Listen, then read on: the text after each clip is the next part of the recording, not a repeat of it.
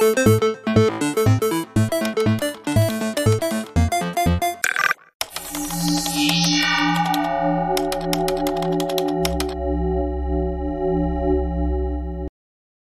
zurück hier im Hamburger Chaosstudio. Hier geht es jetzt weiter mit der wichtigen Frage, was Vorgesetzte, der Markt, Corona und Teammitglieder zusammen gemeinsam haben. Und zwar, sie können allesamt das Team stören. Und dazu spricht jetzt gleich Laura zu uns. Sie hat Unterstützung von ST. Und Laura selber hat Erfahrung im Bereich Personalwesen, ist im Moment unterwegs als Agile Coach und im Bereich der Organisationsentwicklung. Gerade arbeitet sie an ihrer Dissertation und hat trotzdem Zeit gefunden, zusammen mit ST diesen Vortrag zu erstellen. Und sie spricht heute darüber, was man tun kann, um Teams messbar resilient, also widerstandsfähig gegen Störungen von innen, von außen, aber auch innerhalb des Teams zu machen. Hello everyone, I'm very happy that you're interested in organizational psychology and software teams. I'm Laura and I work as an organizational psychologist. About 5 years ago, ST and I started working together and I started working with tech teams. That time, someone once called me the HR lady because they were not used to it that people without a technical background might appear more than once and in addition want to help them within their collaboration. So that's why ST and I not only started working together, but also soon started doing research together. And then we submitted this talk because we realized that even more people are interested. So ST and I both work as agile coaches, but we are different personalities, we have different CVs, and a major difference is the aspect of what we are interested in. ST is a lot interested in creating cool things, whatever that is. It might be in the art context, in the tech context, or in a business development context. And most of the time, I'm pretty much interested in how cool things are getting created. How does collaboration work? How do processes work? How is creativity going on? And how do people feel whenever they collaborate? The first question I have is, what makes you more upset? Are you more upset because of technical issues, or are you getting more upset because of people? People you collaborate with, your colleagues, your customers, your teammates, your boss, whoever that might be. And before we start a little bit deeper, the first question might be, what the hell is organizational psychology? We work with a lot of different companies, and therefore I want to give you an example how I, as an organizational psychologist, get to know a new organization. In order to get you in the mood of it, I want to start with 3 little situations, and maybe you can relate to one or another. So the first thing that I mostly get to see when I see a new customer, it is the kitchen, because I enter the office, somebody might offer me a coffee, and together we will go to the kitchen. And the first thing is, what do you see here? Do you see the mess, the garbage, the dishes standing all over the place? Or, like me, do you see more something about the culture? Is there maybe a correlation between how the kitchen looks like and how people care for their work, or how they document their code, or how they deploy things? Maybe there's a little bit about truth in it, that there is a relationship between how the offices look and how the work people do look like. The second question that is very helpful to get to know a new organization is, how long does it take you to order something very simple, like coffee or a pencil? And this question tells you a lot about the leadership, delegation levels, the tolerance of people, and how well the processes work. And a third example is, how do people solve problems? And does everything has to be very shiny and very chic, or is it okay to be very creative in solving problems with very cheap solutions, but that really tackle the problem that you want to address? So with this picture, I will see a lot about process and product innovations. So what again is organizational psychology? It is often defined as industrial in organizational psychology. Some people also call it occupational psychology or work in organizational psychology. And there is an association called the American Psychological Association, something like the Chaos Computer Club for techies. Is it the same thing for psychologists? And they defined it as a scientific study that takes care of human behavior in organizations and in general in workplaces. So we take a look at different things within that. It's not only individuals, it's groups, it's teams, and it's organization as a whole. And with all the knowledge that we have, we always want to solve problems that occur during collaboration. So now you might have the questions, what problems do we address within that? On the left-hand side, you see some examples that are maybe more easily to measure, like recruitment or selection processes, training and development, performance measurements, or even reward systems. And on the other hand, we have aspects that are often more called the fuzzy ones, because it's about workplace motivation, quality of work, or the structure, how people collaborate and organizations develop, or even how customers behave. So maybe the first answer for the question was that you're more upset about people. And the question is, why is collaboration so exhausting, and why does it make us upset every now and then? So throughout the whole talk, I want you to keep 3 things in mind as a new organizational psychologist. We always work with very complex systems. It is hard to make things measurable, and we have different levels that we take a look at. And I want to give you a little bit more about those 3 aspects, that you have some background information. So the first thing is about complexity. And I once read a quote which I observe everywhere. So people are afraid of detail and afraid of complexity. That is a pattern that we observe a lot. And I want to give you an example where we observe it.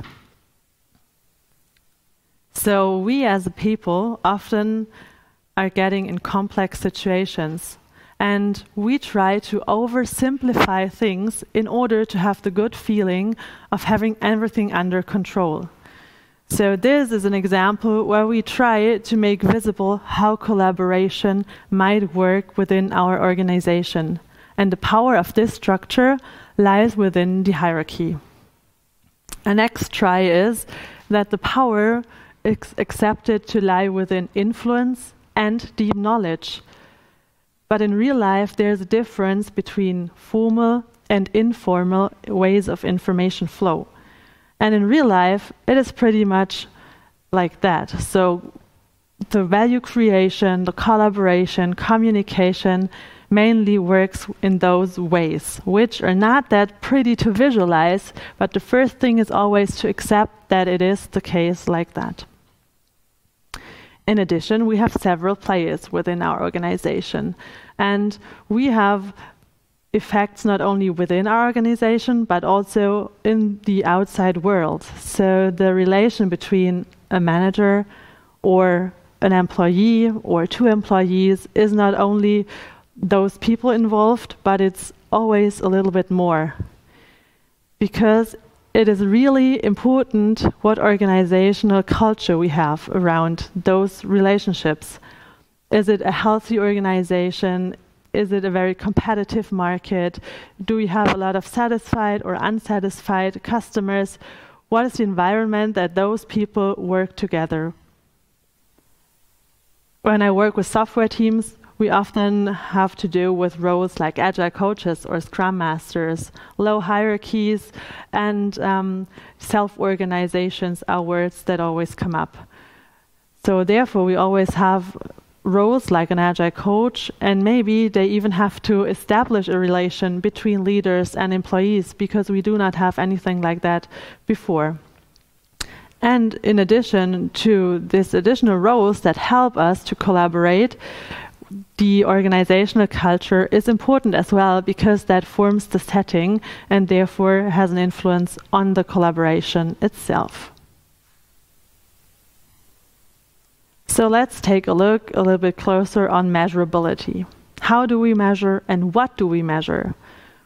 When we get to know new teams, we always ask them a plain question. What do you measure? So it's very unprimed, and the first thing that often comes up is, well, we measure our revenues, we know our costs, maybe we have some measurements of customer satisfaction, like a net promoter score or something like that. But then we will continue asking, so what else? Is there any other than the business dimension that you measure and keep an eye on? If we're lucky, then the teams also measure technical key performance indicators, or technical dashboards are in place to know what is the deployment time, what is the deployment frequency, maybe things like the mean time to recovery that comes to their mind. Often they even have a dashboard that shows how well they are set up within that. But we will still continue asking, because there's another important dimension missing and we do not have an answer to it right now. So we ask for team numbers. But when we ask that, we mostly get irritated looks, because besides of, we know that we still have some times of bank holidays in front of us, or I know I will visit a conference, there are no more numbers around this team dimension. And we always hear that it's about a gut feeling, that I know everything is under control or someone has a problem, but that's nothing where we can help us with measurements.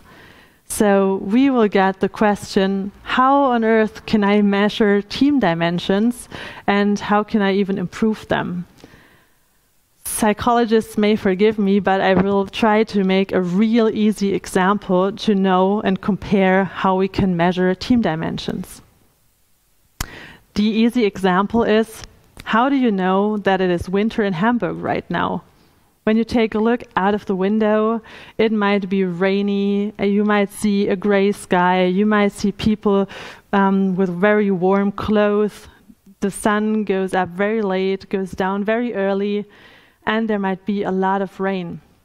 So the fact that we have the season winter is only observable and measurable because we divide it in subdimensions that we can measure. We can measure the hours of sunlight, we can measure the amount of rain, we can see what we need to wear in order to stay warm. And in a psychological context, we call seasons like winter a construct that helps us to cluster the observation, but then we need to break it down into several dimensions that are operationable, and then we can measure it. So that is the same thing for the team dimensions. We can measure team dimensions when we make use of those so-called psychological or hypothetical constructs. And in the behavior science, we make use of those in order to facilitate the understanding of human behavior. So the constructs are so-called building blocks of scientific theories. But how do we get closer to the measurement is the next question. We can observe real-life problems that we have within our collaboration, or situations that occur every now and then. Like we have problems when we deploy, or we have a lot of discussions about certain topics. People really need their vacation because they feel very stressed right before every holiday. So those can be observations where we know there might be a problem within the situation, which is definitely worth taking a closer look and starting to measure. But how can we do that? If you observe things, take a look in the theory, and there might be some helpful tools for your observations and problems. Identify with the help of theory how you can operationalize your constructs. You can use self-assessments where people just simply answer a questionnaire. You can, for example, choose easy things to measure, like a mood board with a scale from 1 to 10, and people tell you what their impression is. Or you can measure by using data. For example, the amount of holidays that are taken very early in the year and versus very late in the year. How many sick days do we have? How many conferences do we visit? How does the collaboration look like? Do we improve it every now and then with certain rituals, or do we not take any look on the collaboration itself? And you can also use experiments in a lab or in the field to make things measurable. Then, whatever state you have in the beginning, define actions, how you plan to tackle your problem that you identified earlier. And then, re-measure to see whether the actions that you took bring you closer to the goal or not. So, you might be taking some actions, measure again, and see whether you reach your goal and thereby solve the problem that you had within your collaboration. And then repeat. And it doesn't matter where you start, with an observation, with a theory that you want to test within your team. It's just about curiosity and things that might help you to improve collaboration. The third thing to keep in mind is we have different levels within our organizations. So organizations are complex systems with different levels, and every interaction influences other aspects. So whenever we start working for a company, start working for a team, there's an individual signing a contract and starting to work. Probably the person will work within a team that will interact with other teams or other employees within the company. No matter how low hierarchies are, there might be a certain form of leadership person that is in charge for the teams and also legally in charge. And in addition, we have the organizational level also shaping and creating an atmosphere and having an influence on all the other players. Before we start with real-life examples, there's one aspect that is really important, because we have the feeling that it's getting mixed up a lot of times. Remember the quote of people are afraid of detail and complexity? I have the feeling that we can clear that up right now, and maybe you could make use of it within your working days. So remember what Henry says, and now we will dig a little bit deeper into complexity. Have you ever heard of the Canadian framework? It is a helpful tool to identify in which situation we are and what challenges we are facing. The Canadian framework was created by Dave Snowden, and the word Canadian is Welsh for the word habitat. And habitat already gives you an indication that we can conclude how to behave and how to deal with situations. Here you can see 4 areas, and we will get briefly through all of them.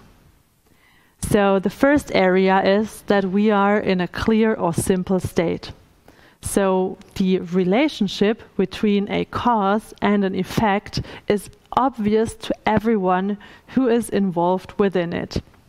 So we simply sense, see what we have, categorize, and directly respond. We can make use of best practices because it's very easy to identify what helps us to solve this problem. The next area is the complicated one. That means the relation between a cause and an effect requires analysis first, maybe some expert knowledge is needed, but as soon as it is sensed and analyzed, then we can easily respond to it because we have good practices that are tested and that help us whenever the problem occurs. And whenever the problem occurs is a pretty good hint, because when things are complicated, they are repeatedly made. So it is like a habit that comes every now and then. So we have things that are challenges maybe every week or every day or several times a day, and therefore after the analysis we really know what to do to tackle the problem.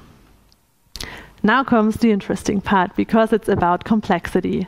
What does complex mean? The relationship between a cause and an effect can only be perceived and identified in retrospect. So after that event took place, we can probe, then sense and respond, and maybe we are lucky and tackle with our emergent practice that we do, maybe we tackle the problem, we come closer, but it might be not a second time that it appears in the same way that it did the first time.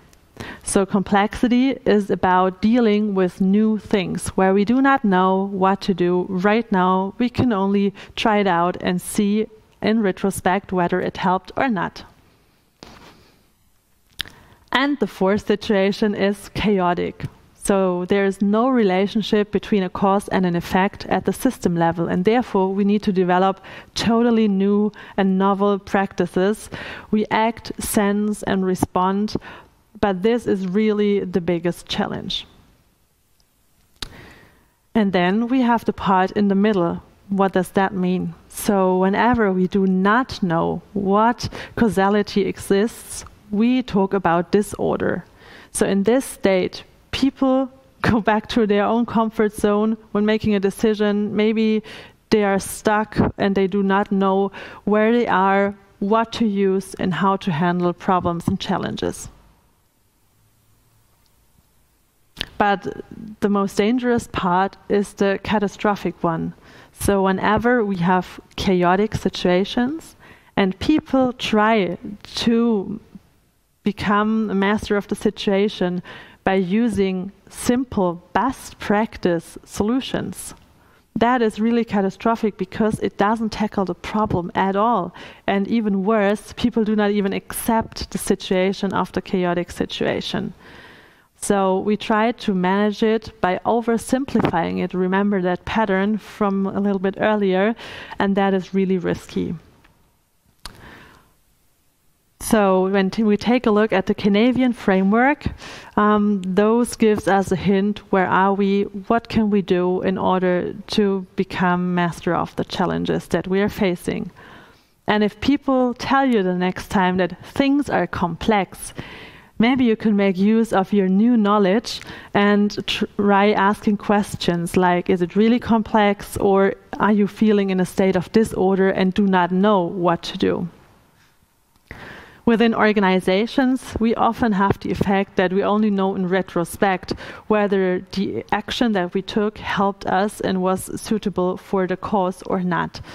So therefore, keep in mind, now we have a shared understanding of what complexity is, and we can take a look at some examples. I would like to make it more practical with you, and therefore we brought 3 sentences and 3 situations that we are faced with a lot, and we hear those sentences at least every other day, and maybe you can relate at least to one of those 3 sentences.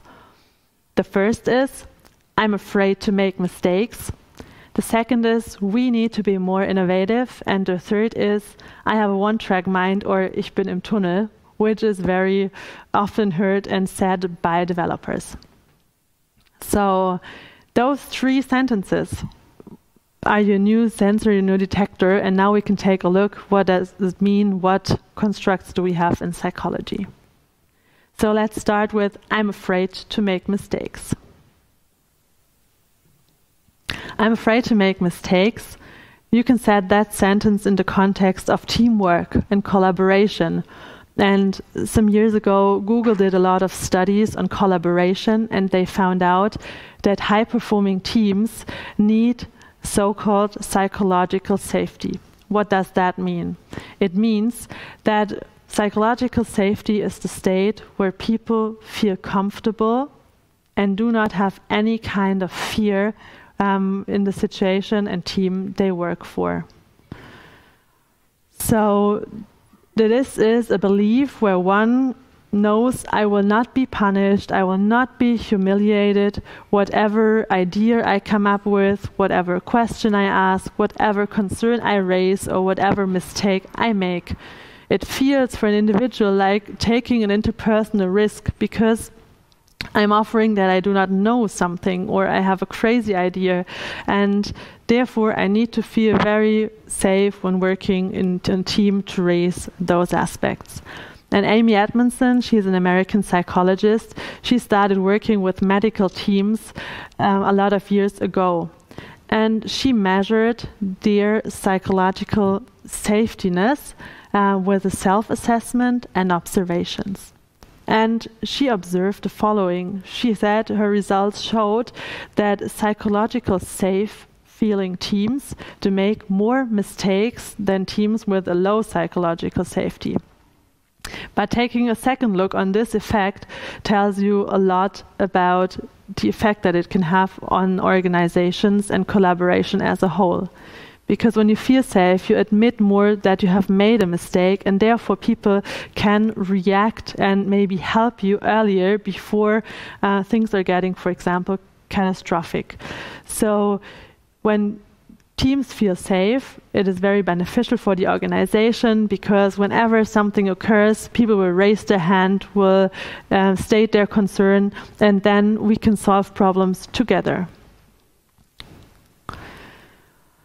A simple question is, how often in your team context did you not say what you should have said because you didn't feel comfortable with raising a question or stating a concern?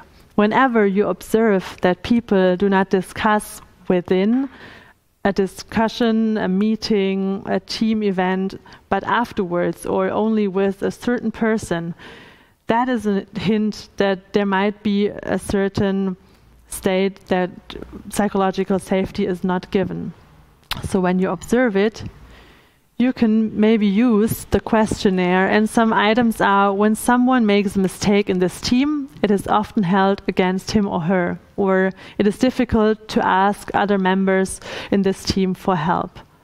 And the scale in the items developed by Edmondson can be a helpful tool for you, and they are also set in relation to the learning behavior and the shared culture. Another thing that you can be aware of from now on is how fairly are your language shares distributed within your team. Is there only one or two people talking a lot and others being very quiet?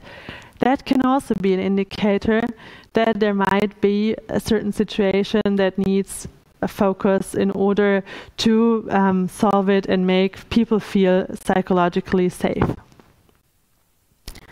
So that was the first question, one of my favorite psychological constructs, and I hope you can make use or maybe relate to the first situation. The second example is that we are often confronted with a situation that we hear we need to be more innovative. Especially when we start working with new teams, we ask what help they need. We ask leadership people, what are your expectations? What do you need? Where do you need help? And they say we need to be more innovative, but mainly they mean you as a team need to be more innovative. And no matter what, there is no doubt that organizations need to be innovative in order to be sustainably successful. But what does it mean to be innovative? What is the process behind it?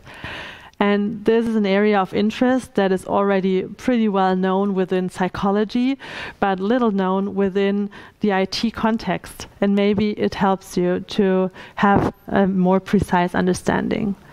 So there are 4 phases of innovation identified by West already in the 1990s. And first, whenever you have an idea, it doesn't have to be at work, it can be at home or on the way to work or having a coffee. You might have an idea. And whenever you feel comfortable with it, you might grab a coffee and then a second step, talk to somebody in the kitchen, to your colleague, and tell the person about your idea. If you tell it to more and more people, or even raise it and ask for a budget, you might get some resources like money, collaborators, in order to be able to create a product. And when you've created a product and customers buy it, then there might be a certain habitat of standardization, making routines, making it better, customizing the product. And if you have made this experience, then you might probably be in a situation that you raise another idea whenever it comes to your mind. And this circle, those are all aspects that are needed in order to be innovative. And we can measure that with an assessment, for example, which is called the Team Climate Inventory for Innovations. And what does it mean to be innovative? Remember, what does it mean that we have winter in Hamburg?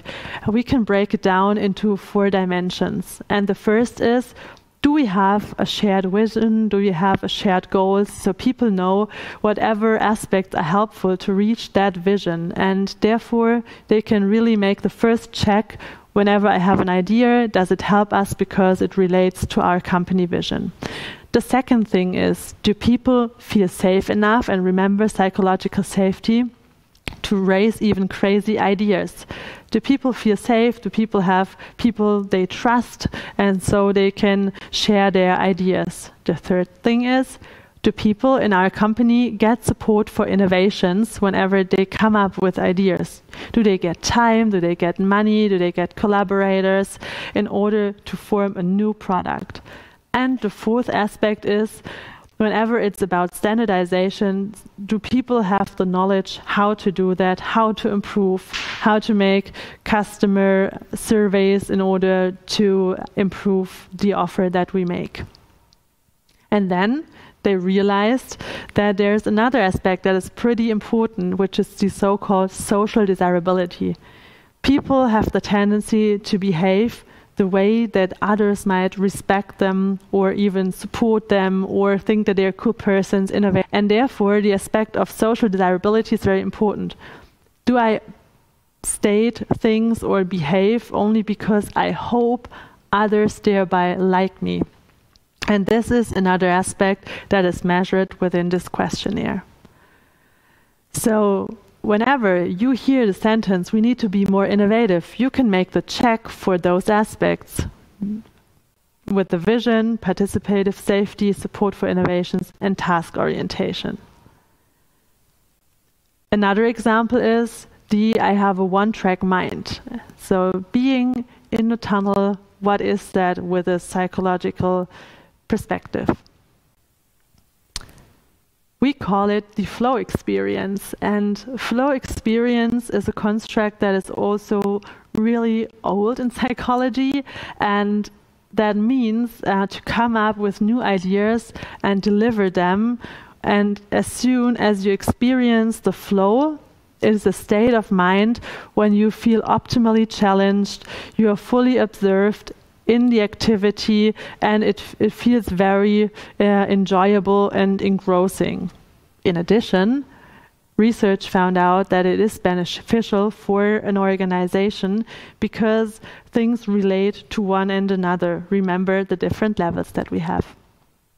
Here we also have the opportunity to measure it with a questionnaire. 2 sample items are I have no difficulty concentrating or I don't notice time passing. That can be indicators that you experience flow. There are always 2 sides of the medal, and the other side of experiencing flow is that people do not want to feel worried when they fail, and they do not want to hesitate to make mistakes. Remember the psychological safety. So this is another construct where we can take a look at. And when Esti and I started measuring more and more things within software teams, we were getting confronted with, is there any relation between those things that we can observe? And therefore we started a first study this year and took a look whether the perception of a team climate for innovations has an influence on the experience of flow or worry. And research several decades ago always dealt with innovations. And in a study from January of 2020, there were several characteristics related to the team climate for innovation, but not the flow experience that we hear a lot when we work with software developers. And therefore, we asked software developers to state their opinions on those 2 effects. And I want to briefly share with you the results of our first study. When it comes to the perceived team climate for innovations, we used here a simple ample logic, so traffic light logic which says when it's green, we have no problem. When it's yellow, oh, there might be a certain attention. And when we have a red issue, then there's really a problem. So we want to share these results with you. And what we can see here is that when we compare the results that we perceived with norms and comparable groups, we see that for software developers, there's often the situation that they do not have a clear vision, they do not have clear goals that they can contribute to. Whenever they have an idea, they feel supported, they get the resources, and they know the tasks they have to do in order to optimize the product. Although we had an anonymous survey, the social desirability tendencies were pretty high compared to others. So this was the first hint that it is important to work on a shared and clear and inspiring vision whenever you want to be more innovative.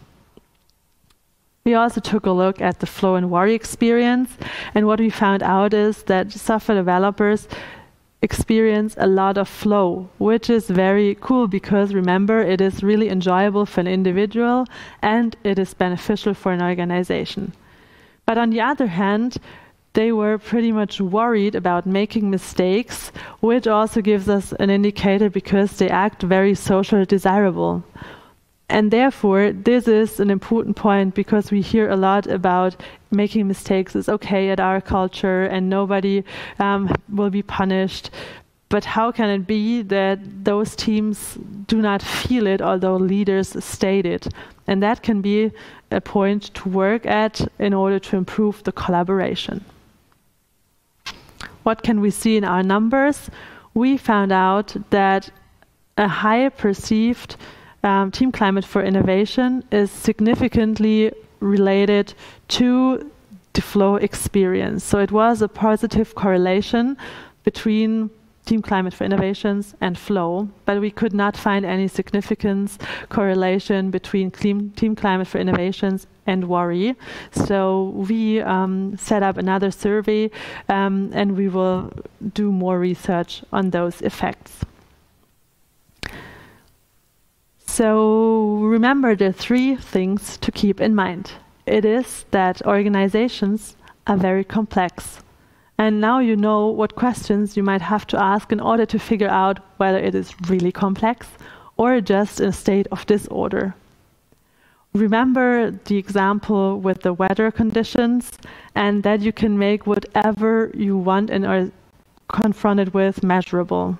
Remember, you can make it measurable if you ask people directly, if you observe things, if you make use of data, if you do experiments, however you want to tackle the problem that you identified. And the third thing is we have different levels. So to summarize that, accept complexity successfully, because the first thing is that you accept it, you know it is, you can only inspect and adapt and try new things to be successful, but we will only know in retrospect. The second aspect is measurability. Make measurable whatever you can. Set your goals, share your vision, take actions, and then come closer to your goals and the aims that you have.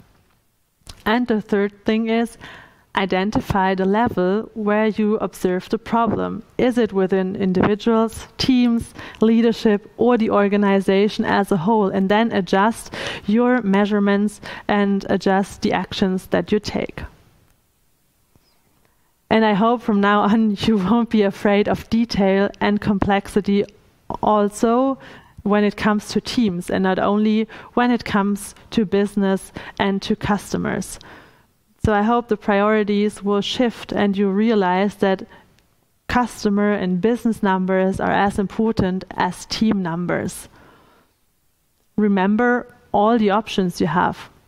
You can observe things, you can realize, and then identify what to do. Take a look in the theory books, get inspired on things that you can take an eye on, Ask people about their perceptions. Be aware that there's often a difference between perception and action. So therefore, you might need another setup, like an experiment, or take a look at certain numbers to make things measurable. Identify and define actions, and then see whether you come closer to the goal that you want to reach. We started with 2 studies this year. The first one tackled the individual and team level, and now we had a second study taking a look in the leadership level and organizational level, and the next year we will conduct a 3rd study as part of my PhD, and we are about to pre-register this study right now. So 40 minutes is not much for organizational psychology, but I hope you are now a little bit more interested and not afraid of collaboration and emotions and people. And if you want to know a little bit more about what we do and what we measure and maybe get some inspiration or input, you can find some more information on our website. And I hope that at least some of you are from now on not only interested in creating cool things, but also getting interested in how cool things are getting created. Thank you.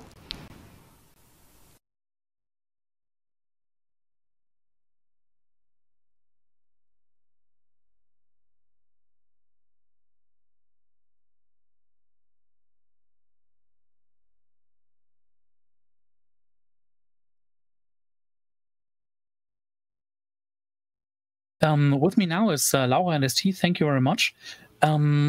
So we actually have one question. So if you want to ask any questions, feel welcome. Be in HackInt and go ask any questions you like. Sometimes we also monitor Twitter for that. And yeah. So thank you very much. Our Signal Angel 95P at the moment working hard. So the question we have at the moment is this framework only useful for software teams, or can you use it anywhere else? You can actually use it anywhere else, and the early beginnings of using such frameworks or such measurements are never in the software or IT area. It's always in more established areas, especially in medical teams, in learning environments, anywhere else. So you can use it wherever you want to use it. It doesn't only have to be at work. It can also be within your freelance activities, within sports teams. So it can be useful for any kind of team that you have. You can even try to think about, for example, psychological safety within your family or your relationship or your friendship. So don't let yourself narrow down to just one target area. The interesting point is if you want to compare it. So are my measurements that I have for the area, I did it. I did my survey, is that high or is that low? Then you can focus on other reference groups or norm tables. And for example, for the team climate inventory for innovations, there are several norm tables where you can compare your values to. The same as for flow and worry. So no, it's not only useful for software teams. Yeah, I saw in the last slides there, just a short answer on that, that there is something planned for 21, so the oncoming year now. Is there anything this community can take part in the studies?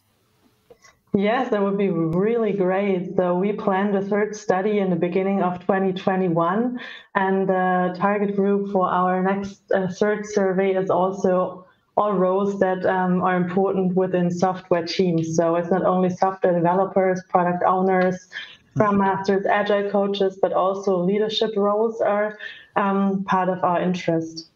Yeah, so whenever you want to join our 3rd study, you can pre-register on our website, and we will let you know whenever the 3rd study is live. Yeah, we have another question incoming. You say the flow number for software teams is very high. Do you know some examples of fields where it is high as well, or where it is very low? By now, very high or very low. I cannot tell you like this is a job group that is comparably really low in experiencing flow. No, but it's comparably high because you can take a look in the statistics and norm tables for the flow short scale. And if you're interested in that, you can also go into the source and see what other target groups are within the studies. All right, there's another comment coming in, and I think that's the last for now. So it means that the framework can be used at open source development teams also? Sure, yeah, any kind of team. And always be aware that whenever you use self-assessment surveys, you also have a certain kind of bias, because people first need to realize that something is taking place, then they might reflect, and then the third step is that they give an answer and might be afraid of the social desirability. So this is the effect that you have to keep in mind whenever you use self-assessment surveys. So another way of triangulating and taking another perspective is making use of certain kinds of experiments, or measuring things like the chat protocols, how distributed are your language shares. Everything can be done anonymously, so no afraidness of the data that is being used. But yeah, that is a very interesting part to have both perspectives. The one that is the self-assessment perspective, and the other one that is the measurement done within an experiment, or making use of data you already have. All right, then Laura ST, thank you very much for your talk. Thank you for the questions you answered. And I think we shall do some self-assessment now, and wish you all lots of fun on RC3. Enjoy the 2D worlds everywhere, and have a good night. See you later. Thank you. Welcome. Bye.